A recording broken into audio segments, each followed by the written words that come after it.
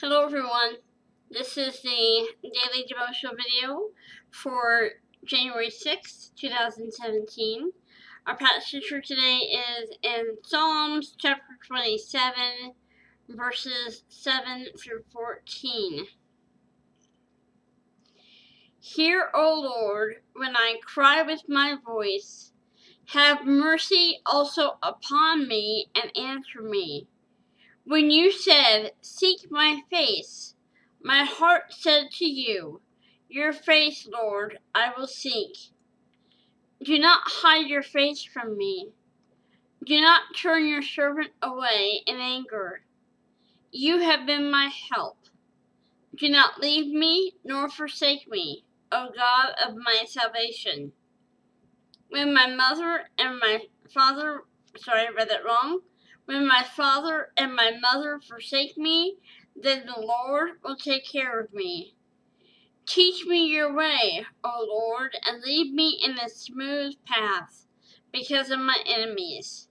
Do not deliver me to the will of my adversaries, for false witnesses have risen against me, and such as breathe out violence. I would have lost heart unless I had believed that I would see the goodness of the Lord in the land of the living. Wait on the Lord, be of good courage, and he shall strengthen your heart. Wait, I say, on the Lord. Title for today's devotional is Refusing to Wait on God. It's always best to follow God's timing. But if we run ahead of God or lag behind Him, that decision will often be costly. Self-sufficiency moves us outside of the Lord's will.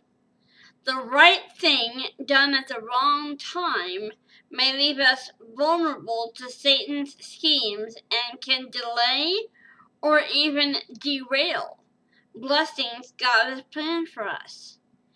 Acting on our own timetable can also bring confusion to us and others, as situations are likely to turn out differently from how we envision them.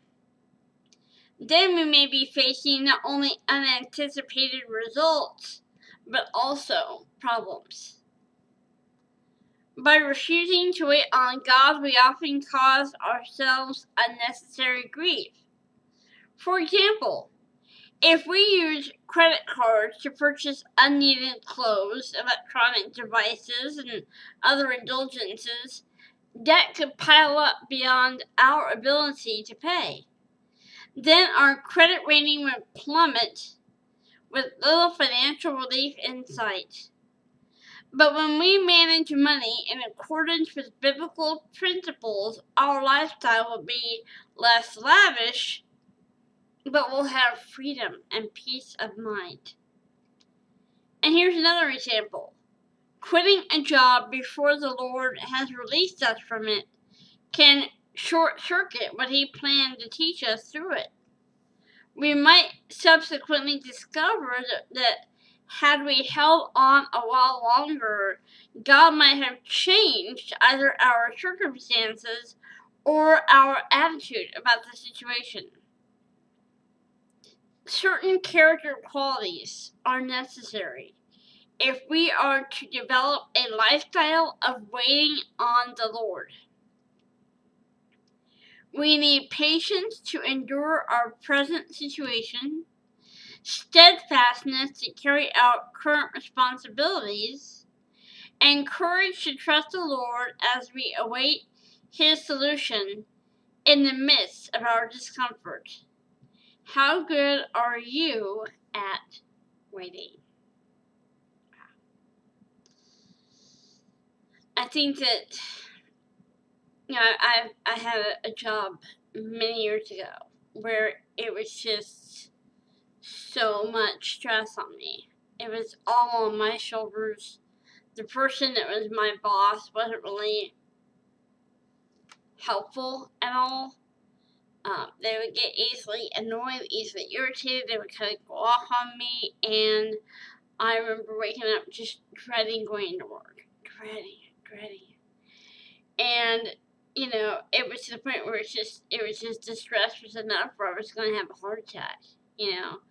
And so I can say that I understand the temptation to want to leave a difficult situation, or I definitely understand the temptation to want to go buy things, take the credit card out and go buy myself a new laptop and, a tablet, and the temptations are there. But God has always got something better planned for you than you could ever dream of for yourself.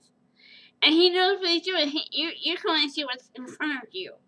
He sees the big picture. He sees the entire canvas. We're just seeing one little bit of it. And I'm telling you guys, if you trust in Him and you hope in Him and you wait on Him, it will always end positively and so much better than it would have if you just try to do things your own way and your own strength and your own timeline. Wait on the Lord, and it will always. I'm not saying it erases all the problems, but I'm saying that it will be a lot easier for you because God loves you so much, and so do I. I'm going to go ahead and go. Hope you guys are having a good day today. It's almost the weekend. Hope you guys are doing good. I love you all so much, and I'll see you again tomorrow.